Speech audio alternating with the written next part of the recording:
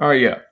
So yeah, the clone government, like I said before, prioritizes his own um, agenda rather than consulting with his cabinet on some of the decisions he should make, um, which is ideally one of the important parts of running a responsible government, which obviously was not followed here today.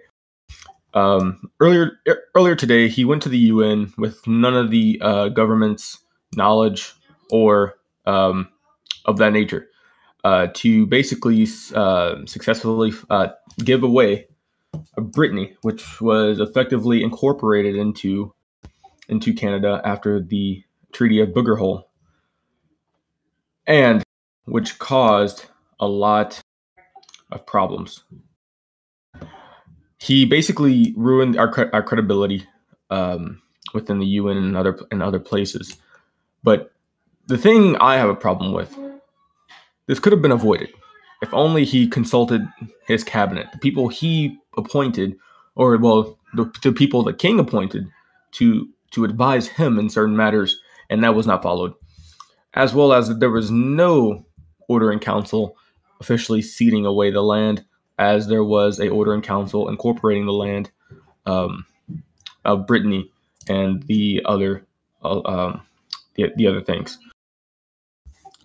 Now, like I said in my resignation letter, this was a failed government.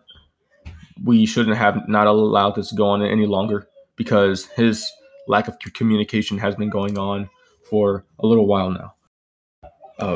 If I would, or if anyone else had an idea, he would not respond. But the next day he would immediately table a bill to establish the Royal Canadian Mint, which was basically something for him to basically put money in his pockets. Which again, he said it was the betterment of Canada, but really it was just honestly a power grab or money grab in that regard. Honestly, that's all I have to say on the matter. What I just told you. It's very sad that we allowed this government to go on as long as it did, and I think we should all call for immediate dissolution of Parliament.